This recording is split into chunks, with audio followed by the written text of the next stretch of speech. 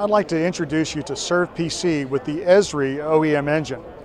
It's breakthrough technology that merges the graphics of Esri and the power of the Esri ArcMap engine with SurvPC and its surveying capabilities, its very large equipment driver list, and the CAD-like features that we've introduced in our map screen within SurvPC.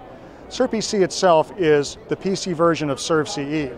So if we turn our attention over to the screen, you see that you have this tremendous graphic environment courtesy of the Esri engine. I liken it to almost turning a channel on your TV set. You've turned to channel 4, and lo and behold, there's the Esri quality, the Esri graphics. And this is something that is just provided to you. So if I'm surveying and I want to resurvey this point here, I can remeasure it, hit enter, and select the particular code that I want to change it to. Maybe the square. This is a Norwegian example, so the text is in Norwegian, so that point has moved to a new position and has a new symbol. Similarly, I can create a brand new point. Let's say it's a cross in the stone. I'll hit OK and look for it here. I find one, store it, and that particular symbol with the next incremented point number goes in automatically. Well, that illustrates the point feature. There's also the aspect of field to finish. That field to finish is active. If I survey right now, and instead of doing a point feature, instead I choose a line feature, I'll go to a different category, all, and go look through my list, and I can pick a line, and I can go ahead and store it. And if I end that line, I've applied the ability to select my line type and draw in that way. I made a very short little line, but watch us do something different now. We're going to take a measurement, but this time type in offset horizontal 4 meters. So you can actually do an offset line using field to finish capabilities. This one also has a point feature associated. And watch for a second line when I end this one. And I'm going to do a end on this next element. End. Store.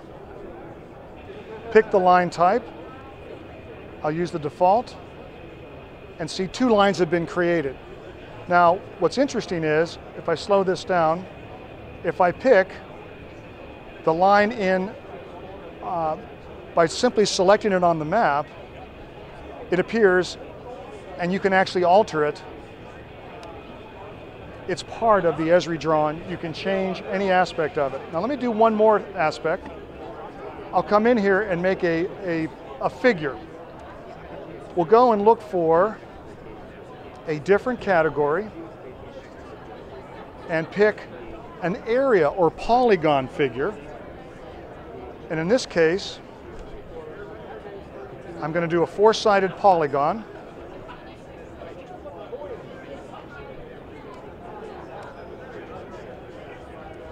And you see, it'll actually draw a shading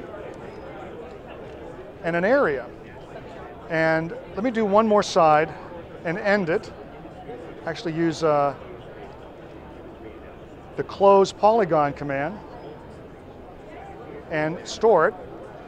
And there is the figure. It's 330 square meters.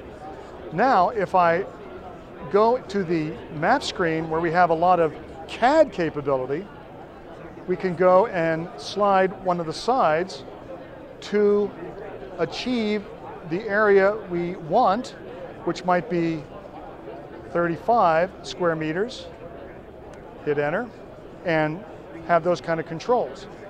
We can also repeat the command and pick a side and actually do an addition. Just say minus 10.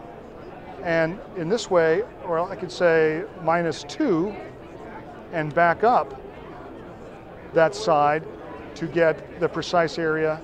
And the key point here is that you do no advanced prep time. The polygon is drawn based on how it's defined, how that feature code is defined in Esri. It's defined to have a brownish tan color, and it's defined to have a blue text of 2 decimal places with the suffix description associated. So the key to all of this is that you work in the Esri environment with the graphics, courtesy of the Esri engine, with full access to the attributes in Esri database, just as you would in the office. There's no conversion, there's no use of shapefiles, and just as it's saved and modified here is how it comes back into ArcMap at the end of the day. This taps into the Carlson SurvPC driver library, which is the largest in the world, working with a variety of GPS and models, as well as total stations. And it also taps, as you just saw, features of offsetting, sliding side area, and CAD-like features, more often associated with drafting than with GIS. Merges all 3 worlds of drivers, CAD, and the power of Esri and its graphics all in one.